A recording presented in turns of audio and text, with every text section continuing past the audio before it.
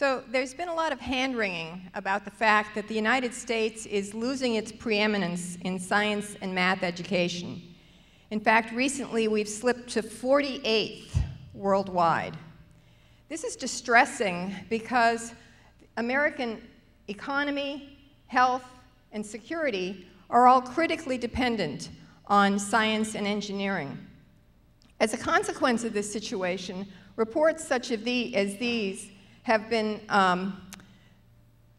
indicating that we need to be putting a lot of effort into producing enough students with the interest, motivation, knowledge, and skills that they will need to compete and prosper in the emerging world. One of the ways that this problem is being addressed is scientists are being asked to volunteer their time to try to reverse this trend by talking to students, advising teachers, and developing hands-on activities that can be used to inspire young minds. So today I want to share with you a few of these activities that I've been involved in developing. In this effort, I have been motivated by two simple notions. The first is that I hated school. To me, school was a place of excruciating boredom. So in developing these activities and lesson plans, I focused on things that I thought would have inspired me as a young child. The second is that I'm a scientist that happens to work on what I believe is the coolest natural phenomenon in the world, and that is bioluminescence. It's a tough word to spell, but it's got a simple meaning. Luminescence simply means cold light, and the bio indicates that it's cold light made by living creatures. Creatures such as fireflies on land, and fish, shrimp, jellyfish, and squid in the ocean use light to help them survive, to be able to find food, to attract mates, to avoid being eaten.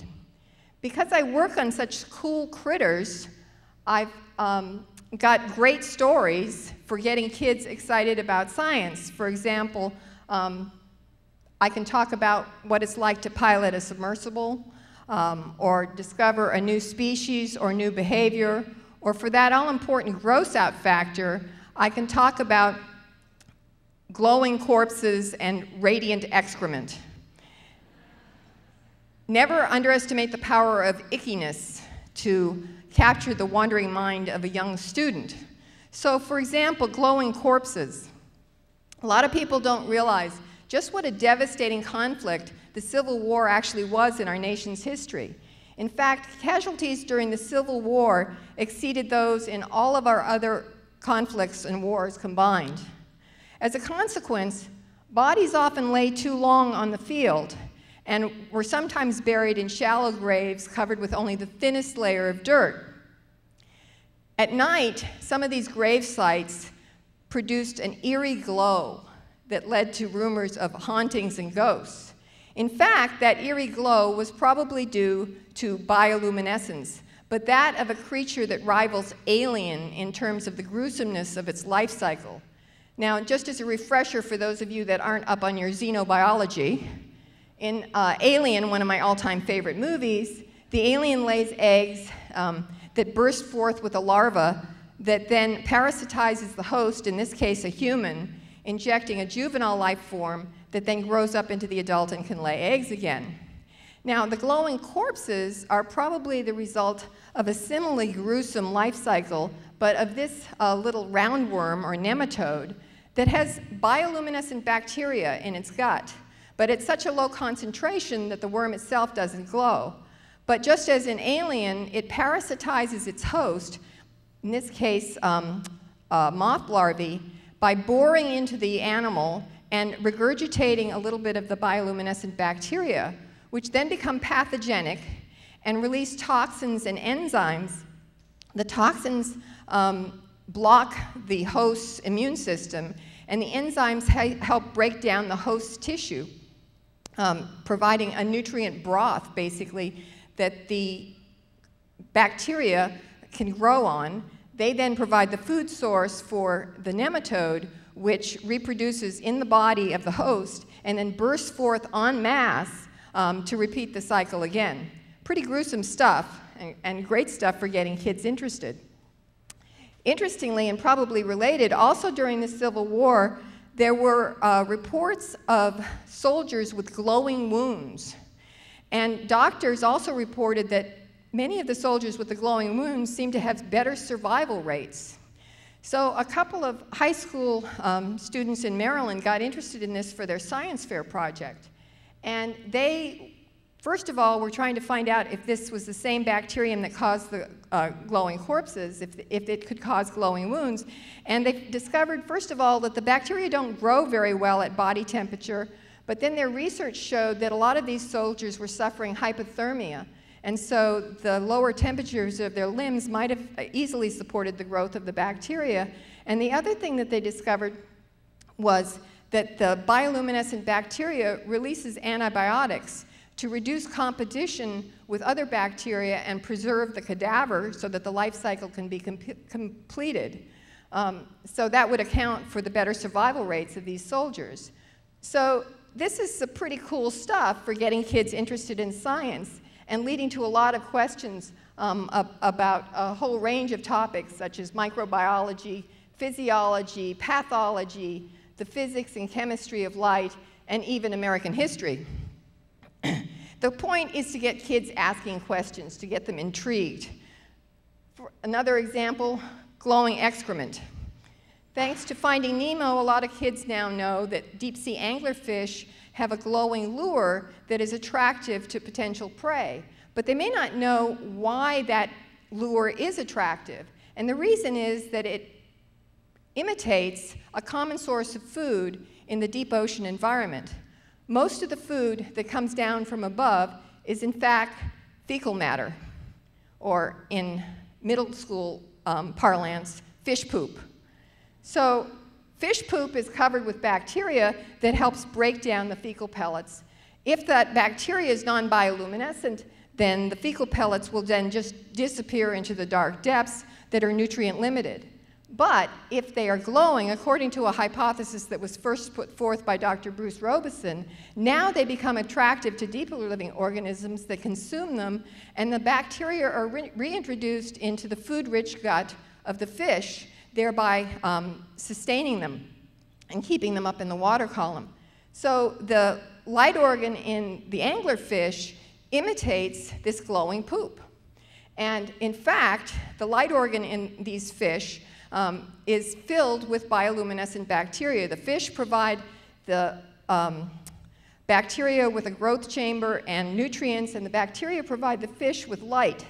And interestingly, this is a discovery we made with a little anglerfish we brought up, and we discovered that it could actually turn the light off, and it could actually point it in different directions, which we hadn't expected because bacteria glow all the time, but we think actually what's happening here is there's a mechanical shutter, almost like a clamshell, so that it can turn off the light when it wants to. And since this is something nobody's ever seen before, clearly this is a great thing to get kids talking about, you know, why does the fish do this? The point is just to get the creative juices flowing. And bioluminescent bacteria are actually fairly easy to grow in the classroom. There are a lot of hands-on activities that can be used as lead-ins to talking about genetic regulation, exponential growth, symbiosis, and microbiology, to name just a few. So these are good stories for getting kids hooked on science. And I've tried to produce some tools that would help with this. For example, the bioluminescence coloring book. I got the idea for this when I was walking through a craft store and saw these glow-in-the-dark paints and thought, that would be a pretty cool idea for getting kids turned on to bioluminescence. And so I partnered with a talented artist, Teresa Baker, who produced these great drawings of the animals. And I had little write-ups for each animal to explain how they use their light. And at the end, there's games and puzzles to reinforce the key concepts. And actually, the kids wanted to know what these animals actually looked like, so in the second edition, I included photographs of the animals, as well as materials for hands-on activities and where teachers can purchase things like bioluminescent bacteria and dinoflagellates and fungi and how they can use them in the classroom. So I love this as an activity because it hooks in kids that would normally be intimidated by science. A lot of kids, most kids, like to color. And with glow-in-the-dark paints, it makes it super cool. So we found that this is actually a very great tool for hooking kids all the way from grade school through high school. Because the kids want to know what these animals look like, I took a lot of the video that I've collected over the years during my research on bioluminescence and produced this 26-minute educational video called Secret Lights in the Sea. And I just want to show you the lead-in to it so you can kind of get the flavor for it. There are lights in the ocean, living lights. Hidden in the dark depths, these lights are rarely seen and little known. What are they? Where do they come from? While the creatures that produce these wondrous pyrotechnics can be found in every cubic meter of the Earth's oceans, images of their fiery displays are rare. But now, thanks to recent explorations with deep-diving submersibles, remarkable video recordings of this extraordinary phenomenon have been captured. In the deep sea, we have discovered an alien world teeming with life forms responsible for this spectacle of illumination. And as our underwater cameras come face to face with these bizarre inhabitants of the depths, so can we reveal the secret lights in the sea. So video is a great tool for getting kids interested in science, and I think it's also a great tool for dealing with more complex concepts. For example, this is a DVD that co-produced with the Monterey Bay Aquarium Research Institute, and we were talking about how animals adapt to life in the extreme depths, and obviously one of those ways is with bioluminescence. So when I'm talking to kids about bioluminescence, one of the points I like to make is that most bioluminescence in the ocean is blue, because seawater acts like a filter that filters out the reds and the oranges and the yellows. So animals have evolved the wavelength that will travel furthest through seawater, which is blue light. Now I can do that using this graph, but obviously I think this next video clip does a much better job of conveying the concept. Sunlight is scattered and absorbed by seawater. In clear water, it disappears at the rate of 10% for every 75 meters, or 240 feet of descent. Watch how the colors change. Red, green, and yellow are the first colors to disappear. Blue persists to the deepest depths, but it too eventually disappears at around 800 meters, or the equivalent of 8 football fields. But it takes more than hooks to get students involved in science. It takes great teachers to reel them in. Mine was my high school biology teacher, Harry Meserve, who cured me of my habit of daydreaming through classes because he told jokes. And if I wanted to get the jokes, I had to pay attention. But he was also a very gifted teacher, and one of the ways that he taught us about the scientific method was he assigned each student in the class a testable hypothesis. And the hypothesis he assigned me was most high school students have flat feet. Now, understand that this was way before the internet. In fact, it was during the Vietnam War. And so I got the bright idea of going to the draft board and finding out how many draftees out of high school were rejected because of flat feet.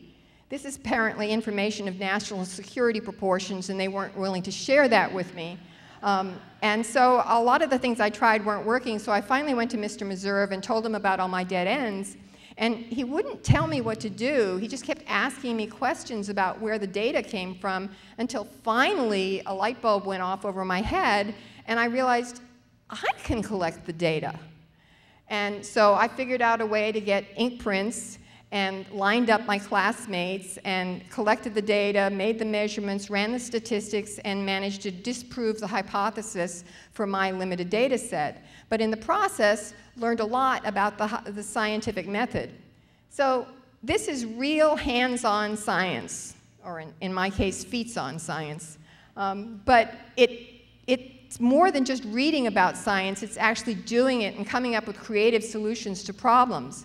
So how do we go about creating more teachers like this that can provide this kind of excitement and hands-on activity that is going to produce our next generation of scientists and engineers?